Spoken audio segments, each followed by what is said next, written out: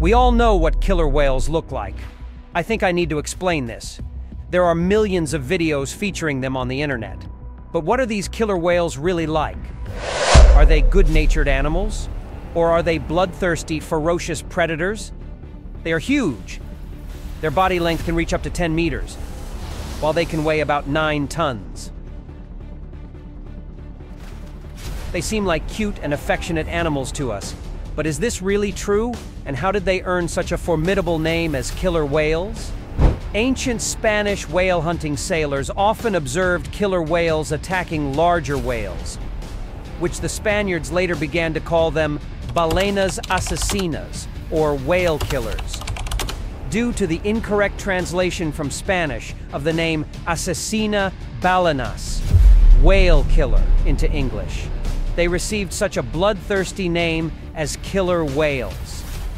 If you have other ideas about why they were given such a bloodthirsty name, write about it in the comments. We will definitely read them. A typical family of killer whales consists of an adult female, her adult sons and calves of different ages. Several related families can unite and form a single pod, in which all individuals maintain friendly relations. At the same time, mating occurs only between individuals from different pods, which allows to avoid inbreeding. Everything is like with people, isn't it? Killer whales are just damn smart. They have an incredibly high level of intelligence. To understand how high their level of intelligence is and how strong they are as hunters, suffice it to say that they always have a well-thought-out plan for each hunt, depending on who exactly they will hunt. Killer whales almost always hunt in groups. They choose a specific strategy for each victim. They can afford to attack any sea creature regardless of its size. They can even attack a blue whale. They say that this is the largest creature that has ever existed on our planet. Whales reach up to 33 meters in length, and their weight reaches 200 tons. An impressive size, isn't it? To hunt such a giant, killer whales can form huge schools, including more than 70 individuals. When attacking a whale, everything happens according to a cruel but working scheme. Orcas take turns ramming, biting, and pulling the whale by the pectoral fins, and, as a rule, exhaust their prey. Even despite the difference in size, it is difficult for whales to fight off such an attack. Just imagine that dogs bite you all over your body at the same time. And then they also try to drown you. Killer whales block the whale's breathing hole, and after an attack that can last for several hours, the exhausted giant drowns.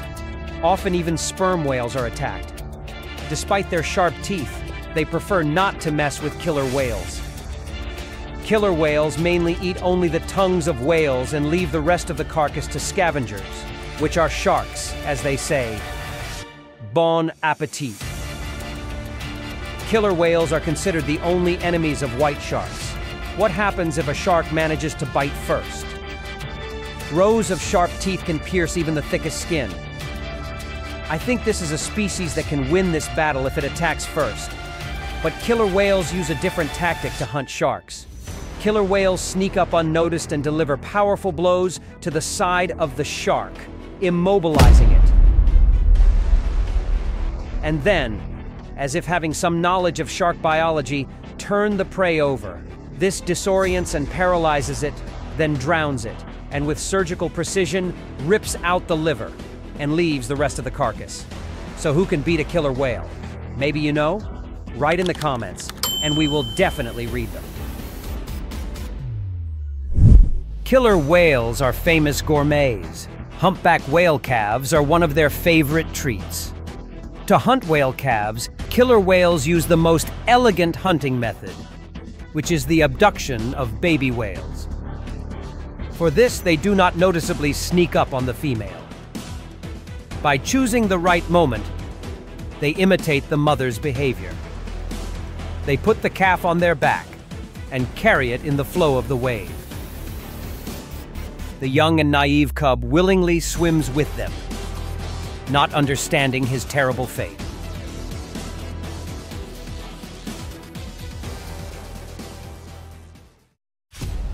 Killer whales have many hunting methods, but this incredible method particularly amazed me. Seals often climb out of the water onto ice floes to rest. They are not in any danger there, which means they can rest peacefully rocking on the waves. But for killer whales, this is not a problem. Several predators line up in a row and accelerate, and then break right in front of the ice floe, creating a wave that simply washes away the seal. And the killer whales only have to catch the seal in the water. However, it often happens that the victim manages to climb back onto the ice. But this is not a problem. The attack of a huge wave is repeated again and again until the victim ends up in the water and is caught.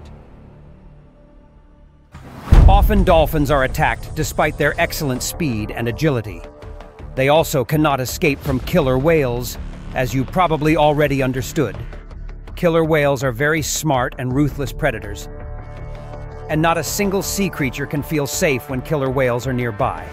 In addition to all their other qualities, killer whales are known for their rather strange playfulness. They play like real psychos. No, seriously, look at this. Instead of just eating the poor seal, killer whales play with it as if it were a ball, tossing it over and over again. Sometimes it is a kind of training just to maintain their killer skills. Sometimes it is a demonstration for the younger generation, and sometimes the game remains just a game. Of course, the poor seals suffer the most. Even on land, they can't feel safe. And what can you call this method of hunting? When a killer whale almost jumps onto the shore to grab its lunch and runs away, as if other prey in the sea is not available to it, for which it is not necessary to break the laws of nature and go on land. Maybe you have ideas? Write them in the comments and we will definitely read them. In the wild, killer whales behave very friendly towards humans. Killer whales are not afraid of people, and even willingly contact us. So far, there has not been a single case of a wild killer whale attacking a person with a fatal outcome. But on the internet, there is a video where a killer whale attacks a person on a kayak. Maybe you know something about this case. Write to us in the comments. We will be very grateful to you. But you can't say about the killer whales living in aquariums that they are such cute and good-natured creatures. The best and most horrific example is Tilikum, a trained male involved in at least 3 human murders. The first was Kelty Barn, who slipped and fell into the pool where Tilikum and 2 other killer whales were. They threw the girl between themselves with their jaws, submerged her in the water, and did not let her float to the surface. Kelty Barn drowned. The second victim was a man who snuck into the pool where Tilikum was after the aquarium was closed. And in this attack of the killer whale, everything went without casualties, thanks to an experienced trainer. During the performance, the killer whale grabbed the leg of its trainer and dragged him under the water. The fight between the trainer and the killer whale lasted more than 15 minutes. He tried to free his leg, but the killer whale held him, not giving him the opportunity to surface. After being underwater for about a minute, the killer whale surfaced with him, but did not release the leg from its jaws. The trainer calmed her down by stroking her back for several minutes. Then the killer whale dragged him under the water again, as if realizing that the man could suffocate.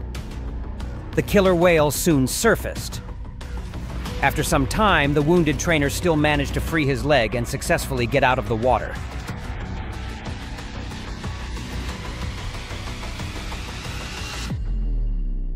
But the most terrible and bloody was the third attack on a person according to eyewitnesses. A killer whale named Tilikum grabbed trainer Dawn Brancho by the hair and pulled her underwater at the very beginning of the show.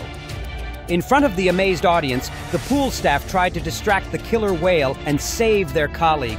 Tilikum played with the victim as if she were a toy, furiously tormenting Brancho underwater. Only 20 minutes later, colleagues managed to distract the killer whale and get the torn body of Brancho, who had numerous injuries, but unfortunately she was already dead.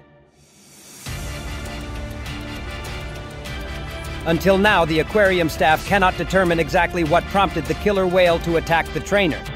There is an assumption that Tilikum took her hair tied in a ponytail for a toy, and another opinion is that after 26 years of being in captivity, the killer whale's hunting instinct awakened.